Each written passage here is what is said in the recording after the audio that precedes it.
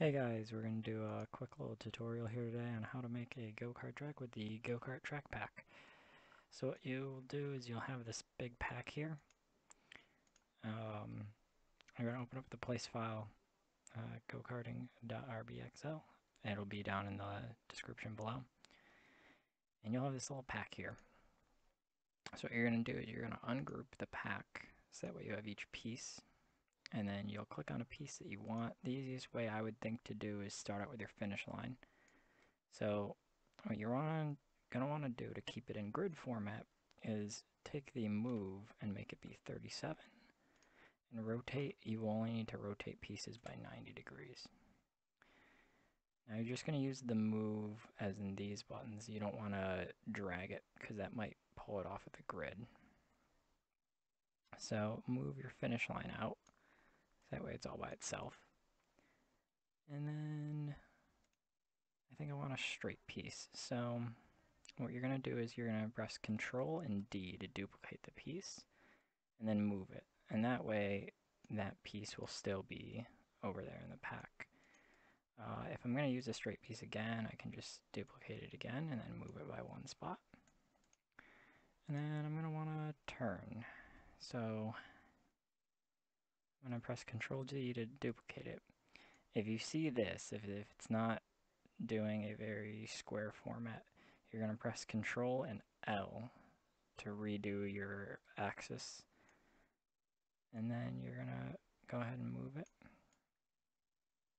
right into place. And if it's not the right way, just rotate it. And you can just keep doing this. So we'll rotate this piece again, put that there. Feeling a little more technical, so do that. If you want to use some special pieces, like we have this ramp here, again, you're just going to do the Control D and move. You're going to bring it right over and rotate into place. Now, obviously, now that you're up, you need to use a piece that is elevated. So in my case, I'm just going to use this bridge function right here, and we'll move that right into place. Might look a little strange though, the way that is. If you see little gaps like this, feel free to resize them. You can just kind of, use a piece or whatever. Or if you send me the track and I see little pieces like this, I'll be able to fix them up for you. So I want another turn piece. We'll just move that turn into place. Here's a little over-under piece. Move that piece into place, and obviously you see it's not lined up the right way, so we'll turn it.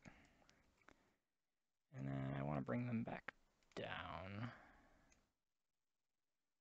We'll bring the ramp back over and bring them back down. Now I want to do another turn. The whole point is to try to get the carters to go through that underneath piece there. So we're going to have a tight little hairpin corner here into that. And now that they went underneath, let's have them drive them straight away.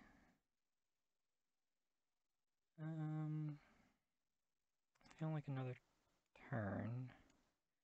We need to start heading back towards the finish line now. It's getting a little bit longer. But I want to add in some more flair, so we're going to head back over this way. And I want to use one of these.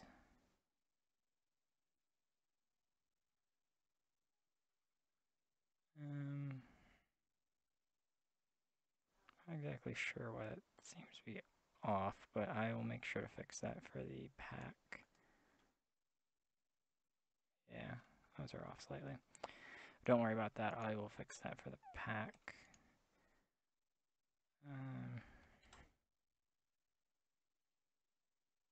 Actually seeing the live fix right now. So I'm going to use these tunnel pieces here. So what you're actually going to see is one of them is called tunnel start end. You're going to want to use that to start, and then you want to use it to end as well, because it has this extra headboard piece. So what you'll see out of like the tunnel straight feature, it doesn't have that extra headboard piece, it just has the big old light. So you want to use this piece right here when you're going to start a tunnel. And you want to make sure the headboard piece is outward. And then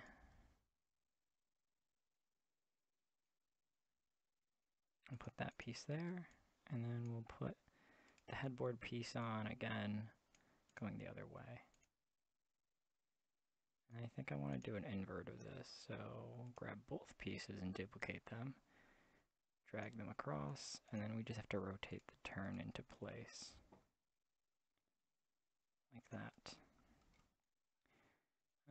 Next, I'm just gonna go across like that. Guess we'll use the chicane feature. Now the chicane is an extra large piece because of the way that the chicane kind of moves, kind of does like a little squiggle. But it'll still line up in place if you just continue using the 37. I'm not quite sure what happened here. There we go.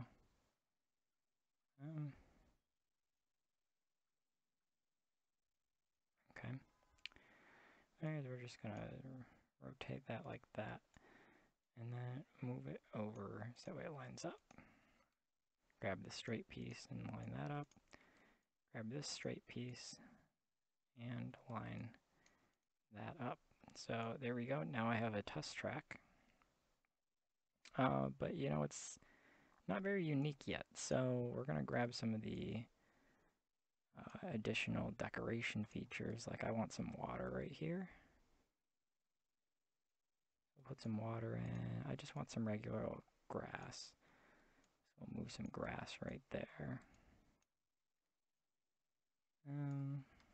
Want some more grass right through there.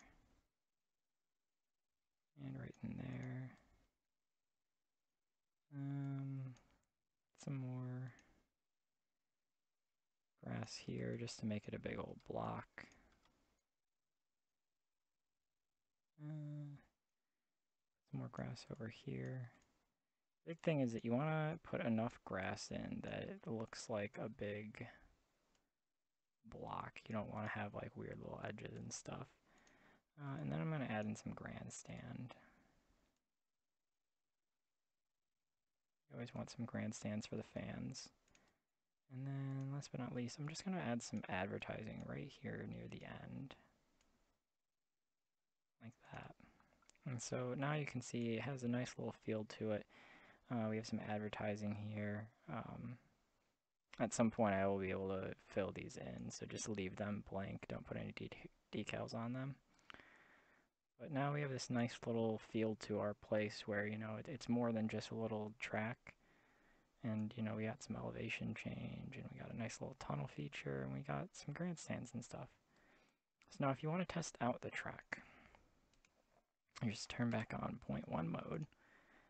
The slowest cart is going to be the starter cart, this blue one here. So you're just going to put that onto your track, and then you're going to kind of line up your body, your little floating camera here like you're above it, and then go to test, and then play here, and it'll drop your character right above the cart.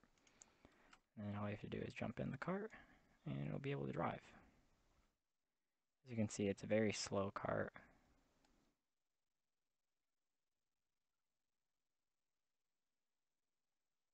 Might need some more speed to get up the hills. So I guess the starter carts should not have any elevation, as we can see. But just to give you kind of like a little look around the rest of the course here with the starter cart. As you can see that little bookend there, going down through the tunnel, going underneath the bridge. once again, the starter cart won't be able to make it up this hill. Doesn't have quite enough speed to make that happen. So any starter cart courses, if you want your course to be specifically only for the starter cart, just don't include any elevation to it. So I'll move the starter cart out of the way. The next cart up is the K1 cart. We'll probably get a rename instead of being K1, but for now it's very similar to the K1 carts in real life. It's much faster. It feels very different. So you can make it up the elevation. You might want to not put the elevation so close to corners like that, like I did. Because as you can see, the elevation does slow the cart down quite a bit. So you'll want to make sure that it has enough room to be able to get up the speed to get up there. It's all about just testing things out, figuring it out. As you can see, you've now made a nice little area for go-kart racing. So I'll be happy to see what you guys send in. Just make your track and then send the whole thing as a model. So what you'll end up doing, remove all the carts out. You can actually go ahead and delete them. And then delete all these. And lastly, what I didn't talk about is there is a white cart over here. This is the professional cart. This cart is going to be for a later point in the game. This cart I will be accepting actual tracks. This means not using these pieces, but making your very own track for the cart. Obviously the track should not be like the size of a NASCAR track because this is a go-kart nonetheless. But if you want to make like an actual track for go-karts, this will be the quote-unquote professional cart, and you can make your own custom track using my other track tutorials. But if you're just going to make a cart for the game, or a track for the game, for the K1 and the starter cart, all you have to do is take this whole thing here, and then you're going to group them all. And then once you go inside the group there, take all the pieces that are inside. You can either do what I just did right there by clicking the top one, scrolling down to the bottom and shift clicking the bottom one. Or if you click on the model and then you right click and then you hit select children. And then you right click again and you hit ungroup or use Control U. It'll all ungroup into one big old track. Keep the stands group though. It's better that way. And there you go. Now you have your track as a group. Nickname it whatever you want. So like I'm going to call this test track 1. Whatever name that you give me, I will give that track that name in the game. And then you'll just go ahead and hit publish selection to Roblox while you have it selected. And then you'll hit create new. Test track 1. Hit allow copying. I always make my stuff sports.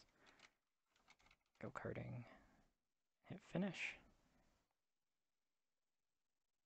And now all you have to do is go to the Roblox page and your models where it's at in your inventory, and then send me the link in a personal message.